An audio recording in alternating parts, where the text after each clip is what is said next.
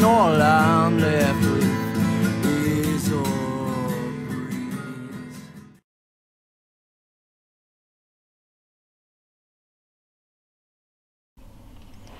Hello and welcome to the cigar area.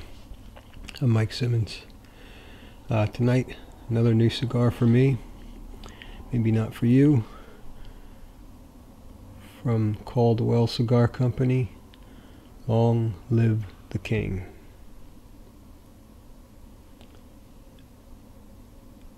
I'm truly fascinated by the bands on these Caldwell cigars. This one says, long live the king. Go figure. Never tried this, okay? I have not read any reviews on this and know absolutely nothing about it except from what I brought up here on the Caldwell Cigar website, which I'm going to read off of here for you as far as this ingredient list goes, because I found that these Caldwell cigars are a bit complicated in the blends, and usually I could remember most things, but these are a little bit of a mouthful. By the way, this is the 6x52 petite double wide short Churchill. Okay. Wrapper, Dominican Corojo vintage 2008. It is quite beautiful. Not all the same color. There is some color variation. I don't know if you can pick that up here. It is a beautiful dark rich brown though. The binder, also a Corojo from the Dominican 2009 vintage. Now the fillers, 3 fillers.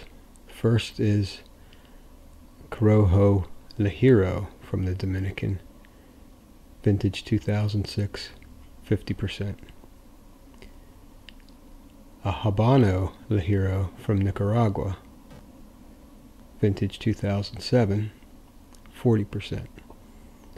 And the last 10% is a Viso Pelo de Oro from Peru, vintage 2008. Now you see why I probably would have had a hard time remembering all that to just spit out by memory. But that's what's in it. So it's mostly Dominican Corojo, which is fine with me. 50% Corojo Ligero on the filler, also fine with me. So I'm expecting this to be a little spicy and rich, and I haven't been disappointed by any Caldwell cigars yet. I also have The King is Dead. This is Long Live the King. I also have The King is Dead, and I'm kicking it back and forth. Should I do that first? The King is dead. Long live the king. But honestly, I wanted to try this one first. I've been wanting to try this for a long time. Finally got one. I forgot to look at how much it cost. I don't remember. Probably about $10. I'm thinking 10, 11 bucks. Don't remember offhand, but at any rate, there it is. Has a pigtail cap. It does have a finished foot.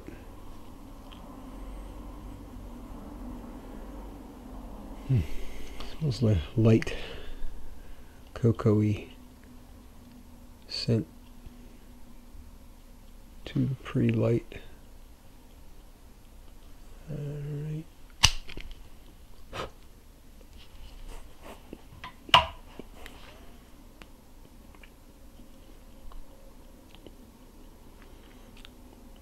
So light, very light cocoa flavor on the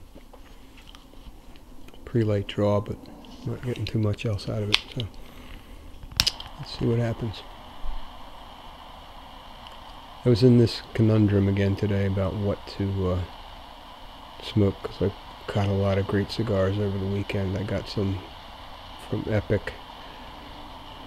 I got some Tabacalera Cinco Estrella from Dominican. I have all these cigars, and it's like I couldn't make up my mind, so I figured I'd just do this one.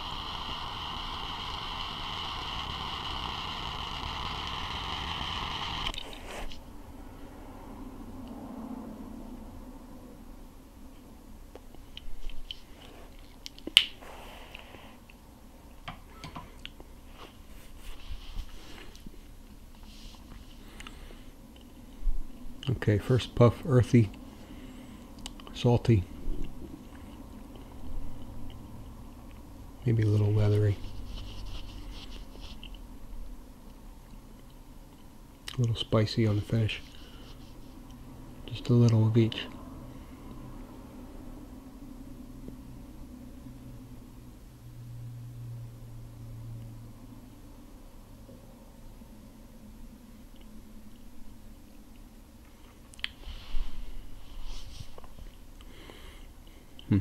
Here comes that richness. Okay, I'm going to stick to my guns for the first puff. Earthy, little leather, spicy on the finish. A little more spicy that time. Through the retrohale. That's usual operating procedure.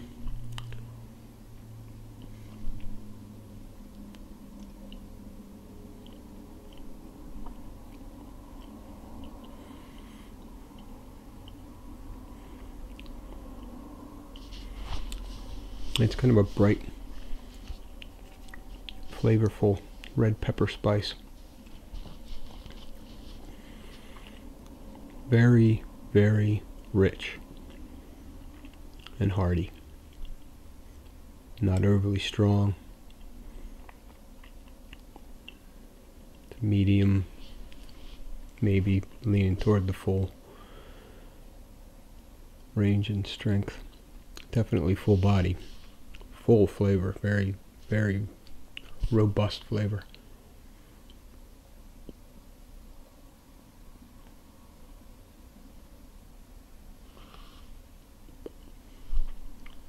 Looks like I got a fairly straight burn going there.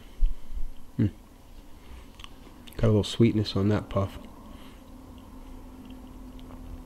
A little sweet, it's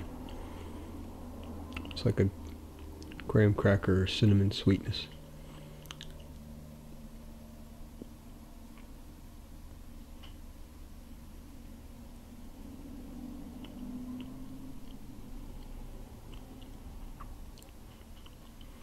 Yep, a little bit of graham cracker sweetness in there. Nice array of flavors for the beginning of the cigar.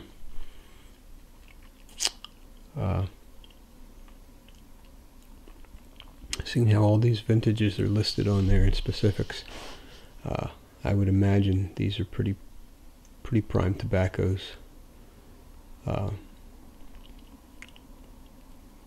Probably very carefully selected to blend here. Wow, that spice, I really feel it in my nose. It's not burny, but it's like the spice I normally feel on my tongue. I feel it in my nostrils.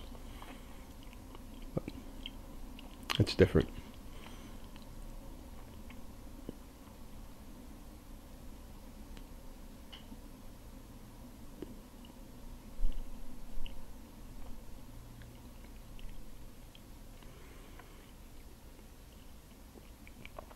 Alright, I'm going to stick with that for the initial start of the cigar flavor profile. Earthy, leathery, graham cracker sweetness, and a red pepper spice on the finish. None too strong, yet hearty. Some potency there, some potential for some strength. We'll have to see what happens. So I'm going to coast on into the first third here, and I'll be back in a bit to talk about it. Okay, welcome back to the cigar area with the Caldwell cigars. Long live the king. First third continued on pretty much the same as the initial lighting of the cigar. Earthy, little leathery, little sweetness, a graham cracker, almost a cinnamon kind of a flavor there, and a nice red peppery spice on the finish. The only thing that really changed as I got further in here is that peppery spice on the finish.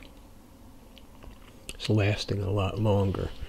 Initially it was kind of just short and cut off clean.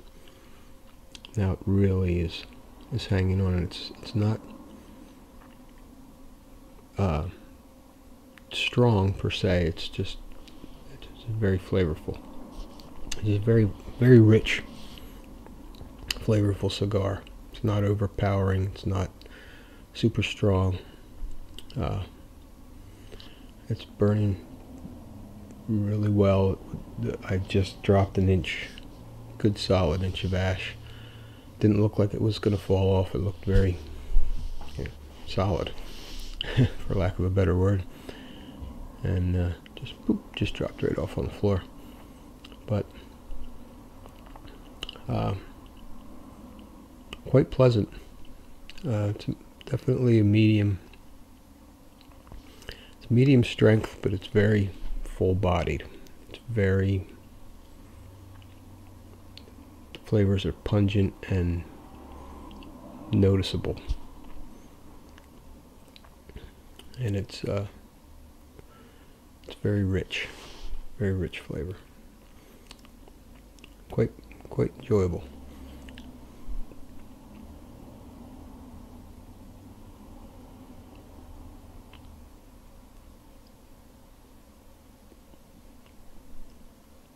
Has a bit of a firm draw, but it does produce a lot of smoke.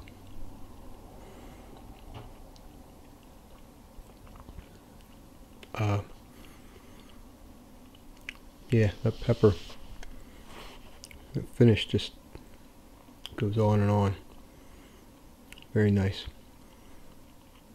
But it's not too peppery. It's not a strong peppery. Some people, when you say peppery, they say, "Oh, I don't like peppery. That's kind of burny." It's not like that. It's very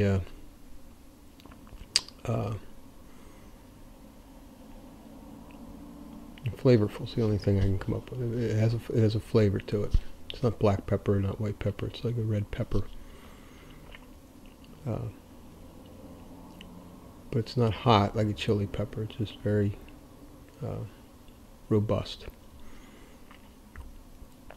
So, at any rate, I'm going to continue on into the second third and see if we get any changes. Kind of hoping I get some changes. Really kind of hoping for a flavor bomb type thing. Something more than I'm getting now. Although this is quite pleasant, it's quite nice. Has to be a reason for that 10% Peruvian and that 40% Habano in there. Right now I'm getting mostly Corojo flavors out of this, so hopefully something else is going to creep in there. But we'll see. Be back. Okay, welcome back with the Caldwell cigars. Long live the king. Talk about a big change. I was asking for a change. Boy, did I get one. The flavor profile completely flipped in the second portion. The earthy, leathery flavor, gone. Still a little bit of spice. The spice is very mellow on the finish, but the dominant flavor now is it's a citrus kind of a flavor. It's very light. It's still pungent, still bright, flavorful, rich, but it's a bright citrusy flavor. Reminds me of the Espinosa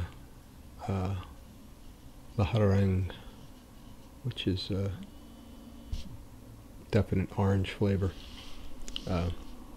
I'm really stunned by this. I mean, it just flipped.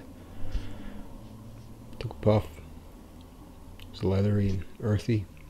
Took another puff. It's like, wow. Flavor was much lighter. Took another puff. Bam. Light, flavorful, pungent citrus flavor. Not unpleasant. It's very, very pleasant. It's very tasty. But it's completely different from the first third.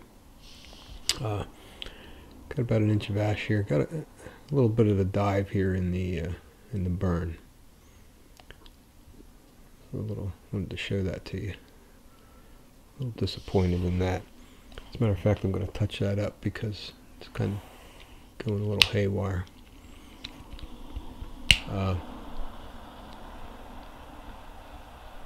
I was not expecting this whatsoever. This type of a flavor out of this. I don't know if that's that Peruvian tobacco in there, or possibly that Habano Ligero. But the Corojo flavors are definitely pretty much gone except for the spice. It's a little bit better. Even that out a bit.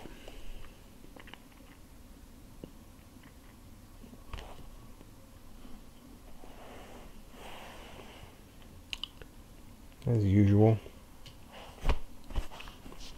right in my lap.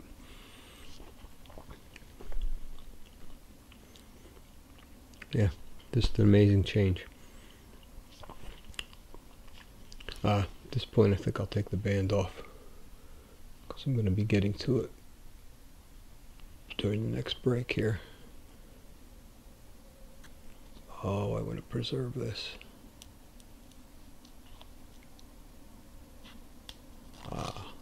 Thank you.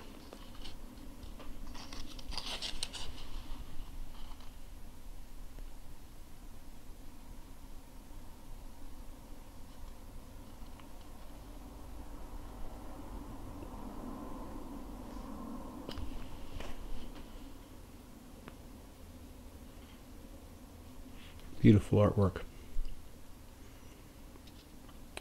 Nice like a burgundy ring around the outside with the pencil sketch highlighted with the gold. Very nice. Very nice. I'm glad that didn't tear into pieces. Okay, I'm going to continue on here into the final third. See if we get any more changes. But once again, major jump from rich, earthy, leathery, spicy to, you know, it's a little nutty too right now.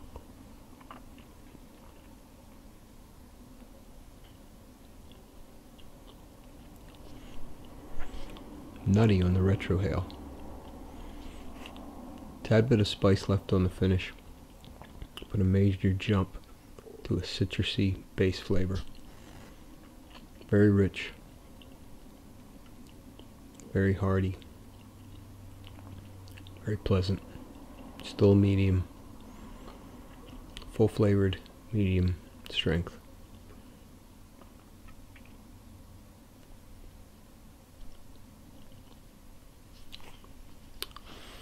You never know. I'll be back shortly. Okay.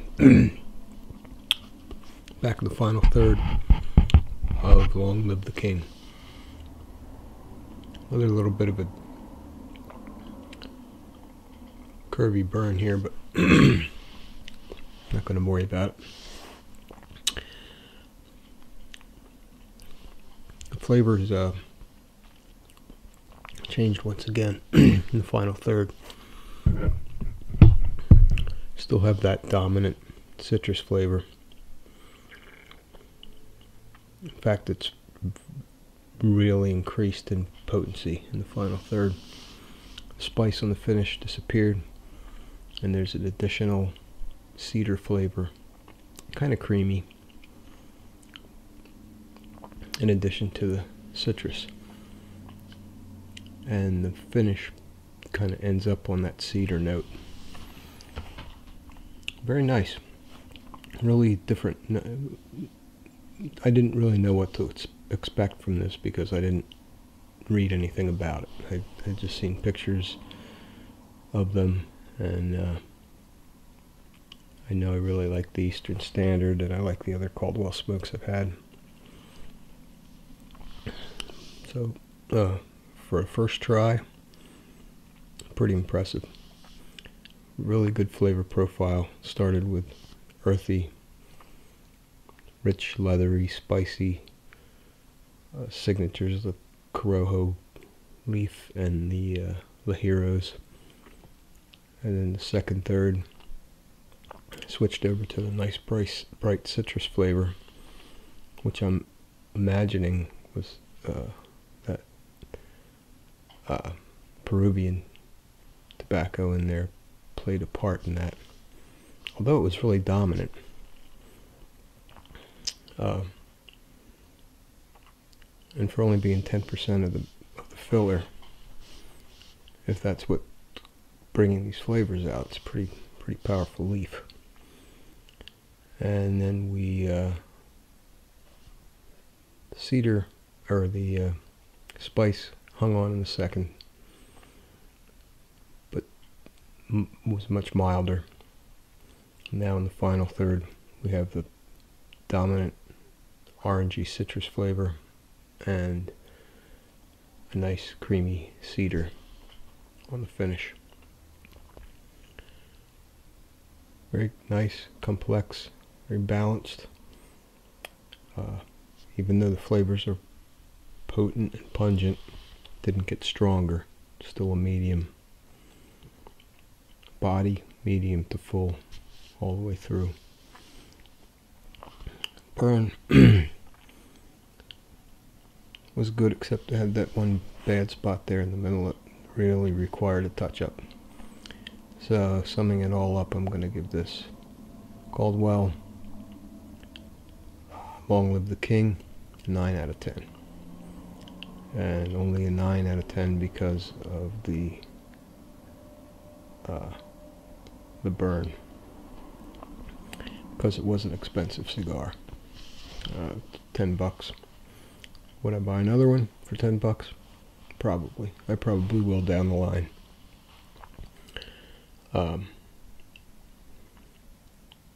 When I'm in the mood for something like this. But it was very tasty. Very impressive. Good cigar. So, if you want to spend $10 for something a little bit different, with a nice array of flavors, very nice array of flavors. It's almost like smoking 3 different cigars, which that kind of complexity goes a long way with me. And I hate to take off point for the burn, but if I wouldn't have corrected it, it probably would have gone south pretty fast. So, other than that, great smoke. So this is Mike Simmons in the cigar area. Thank you for tuning in. Check out my other videos on YouTube and on the cigararea.com. Enter my new contest for May with a prize I have not yet decided on. I have to go through my stuff and see what I have. I want to do something a little different than I've done the last couple months. I don't want to do the same type of thing, too close together. So I will be putting that on the website tomorrow, probably tomorrow, once I get a chance to see what I have in my goodie bag for prizes. And anyway, I'm going to smoke this down a little bit further because it's still good. And until next time, happy smoking.